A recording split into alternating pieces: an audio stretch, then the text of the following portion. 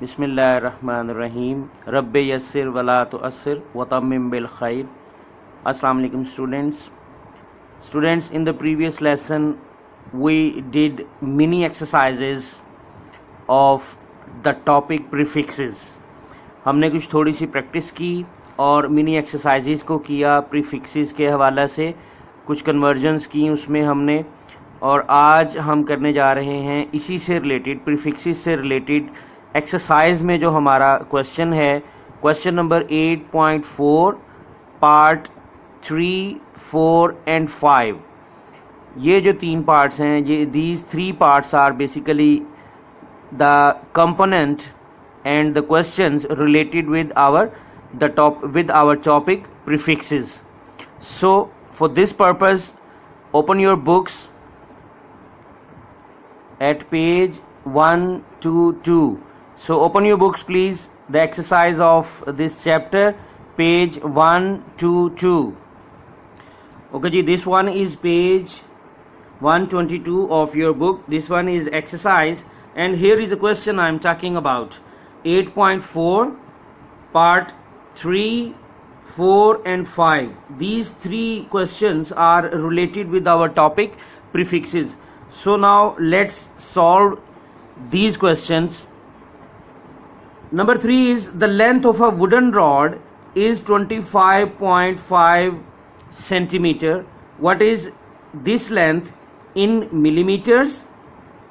And B part is metres. यानी हमने करना क्या है, एक वुडन रॉड है जिसकी लेंथ हमारे पास कितनी है, 25.5 सेंटीमीटर है, और इस 25.5 सेंटीमीटर को हमने कन्वर्ट करना है किसमें। नंबर ए हमें ऑप्शन मिला कि मिलीमीटर्स में कर दें इसको, और नंबर 2 पे हमने क्या करना है, इसको मीटर्स में भी करना है। ठीक है जी। मेरा पहले ज़हन ये बना था कि आप लोग इसको खुद करेंगे, and I know you can do this, but I was thinking about the students who are a little bit careless and not paying their attention properly, so they need my help. So we are going to do these questions combine, हम मिलके इसको करेंगे। Clear? Here we are, it's 8.4 part 3, length of wooden rod in the question in centimeter is equal to 25.5 centimetre में कितनी उसकी length है, 25.5। पूछा हमसे क्या गया, दो बातें पूछी उसने, length of rod in millimetres and length of rod in metres. ये हमारा डाटा आ गया जी। डाटा के बाद सोल्यूशन की तरफ आते हैं, तो नंबर 1 पे जो हम करेंगे वो है लेंथ इन मिलीमीटर। आपने याद क्या रखना है, रिलेशन, क्योंकि रिलेशन अगर आपको याद है तो आप बड़े आराम से उसको कन्वर्ट कर सकते हैं। अब ये 25.5 सेंटीमीटर को हमने मिलीमीटर में करना है, तो here is a relation between centimetre and millimetre. कितने का फर्क है, what is the difference, 1 centimetre is equal to 10 millimetre. इसका मतलब है हमने 10 को ही करना है, या तो मल्टीप्लाई करना है या डिवाइड करना है, एंड इट डिपेंड्स अपॉन कि हम बड़ी वैल्यू से छोटी वैल्यू में कन्वर्ट करना चाह रहे हैं या छोटी वैल्यू से बड़ी वैल्यू में कन्वर्ट करना चाह रहे हैं।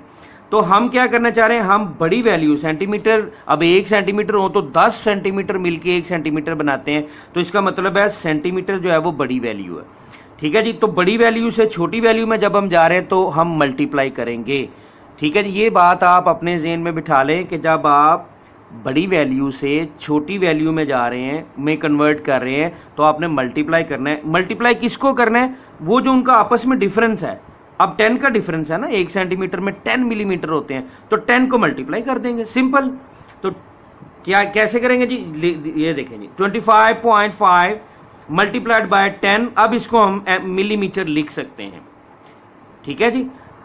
अच्छा जी, नेक्स्ट स्टेप में क्या किया, इस डेसिमल को खत्म कर दिया। डेसिमल को खत्म करेंगे तो इसके नीचे ओवर लगा के हम 10 लिख सकते हैं। ठीक है। तो 255/10 मल्टीप्लाइड बाय 10 के साथ कैंसिल हो गया और हमारा जवाब आ गया 255 मिलीमीटर। क्लियर? अच्छा जी, नेक्स्ट बी पार्ट है लेंथ इन मीटर। अब मीटर में करना है। अब हमें यह देखना है कि मीटर का और सेंटीमीटर का रिलेशन क्या है। तो ये रहा जी रिलेशन हमारे पास कि 1 metre is equal to 100 centimetre, यानी 100 सेंटीमीटर मिले आपस में तो 1 मीटर बनता है। तो फिर बड़ी वैल्यू कौन सी हुई, मीटर।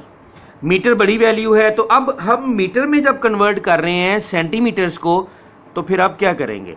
जब हमने बड़ी वैल्यू से छोटी वैल्यू में कन्वर्ट किया था तो हमने मल्टीप्लाई किया था, अब हम करेंगे डिवाइड। ठीक है जी, क्योंकि हम क्या करने जा रहे हैं, हम करने जा रहे हैं कि बड़ी वैल्यू से छोटी वैल्यू में जा रहे हैं। और डिवाइड किसको करना है? ये जो रिलेशन है, जितना फर्क है आपस में इनका 100 का फर्क है। ठीक है जी, 100 पार्ट्स का फर्क है, तो 100 से हम डिवाइड कर देंगे। तो 25.5 डिवाइडेड बाय 100, अब इसको हम मीटर लिख सकते हैं। इस 25.5 जो कि सेंटीमीटर में वैल्यू थी हमारे पास, इसको अब हम जब डिवाइड 100 लिख दिया तो अब लिखेंगे मीटर। अच्छा जी, उसी तरह से इसको क्या किया 25 पॉइंट डेसिमल खत्म करके ओवर 10 हो गया। ठीक है जी, और अब ये डिवीजन का साइन था, तो यहां अगर हमने मल्टीप्लाई करना हो, मैथमेटिक्स जिनका ठीक है और जिनको अगर याद आ गया फौरन, तो डिवाइड हो तो हम क्या करते हैं कि मल्टीप्लिकेशन का साइन दे के, तो जो नेक्स्ट वैल्यू होती है वो ऊपर वाली वैल्यू नीचे और नीचे वाली वैल्यू ऊपर चली जाती है, मीन्स अगर फ्रैक्शन में हो तो। ठीक है जी, तो उसी तरह ये बेसिकली 100/1 है। ठीक है, तो हमने 1/100 इसको लिख दिया, उलट हो गया। अच्छा जी, नीचे वाले जो हमारे वैल्यूज हैं उनको मल्टीप्लाई किया तो 1000 बन गया, ऊपर मल्टीप्लाई किया तो 255 डिवाइडेड बाय 1000 किया तो हमारा जवाब आ गया फाइनली 0.255 मीटर। तो ये रहा जी हमारा आंसर। इस तरह से हमारा क्वेश्चन 8.4 पार्ट 3 कंप्लीट हो गया। उसके बाद अब नेक्स्ट की बात करते हैं। नेक्स्ट आ गया जी 8.4 पार्ट 4। इसमें हमें गिवन है mass of iron plate 1950 grams. Grams में दिया हुआ है, करना क्या है, इसको हमने कन्वर्ट करना है किलोग्राम्स में।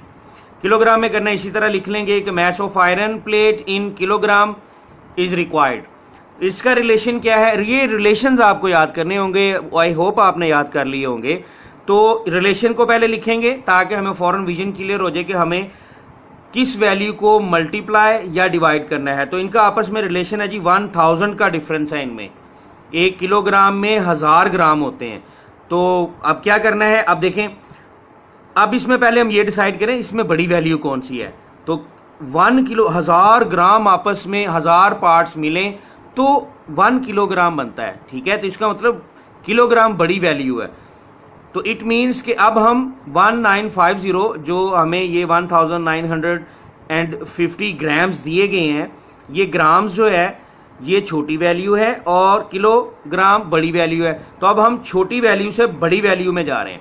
तो जब छोटी वैल्यू से बड़ी वैल्यू में जा रहे हैं तो डिवाइड कर देंगे। अब डिवाइड किसको करेंगे, ये जो 1000 का डिफरेंस है इनमें, तो 1950 डिवाइडेड बाय 1000 किलोग्राम। अब हम इसको किलोग्राम में लिख सकते हैं। तो जब डिवाइड करेंगे तो आपका जवाब आएगा 1.95 किलोग्राम। ओके जी, यह हमारा आंसर आ गया। इसके बाद है 8.4 पार्ट 5 कन्वर्ट इन मिनट्स।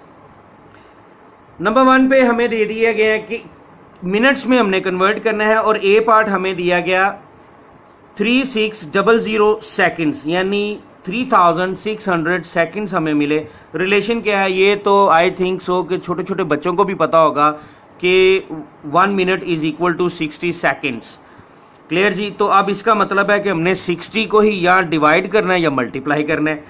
तो लेट्स सी, अब हमारे पास है 3600 सेकंड्स, तो हम छोटी वैल्यू से बड़ी वैल्यू में जा रहे हैं, यानी सेकंड्स को मिनट में कन्वर्ट करने जा रहे हैं। तो इसका मतलब क्या हुआ कि हम डिवाइड करेंगे। तो हम लिखेंगे जी 3600 डिवाइडेड बाय 60 मिनट्स। जब डिवाइड कर देंगे तो 60 मिनट जवाब आ जाएगा आपका।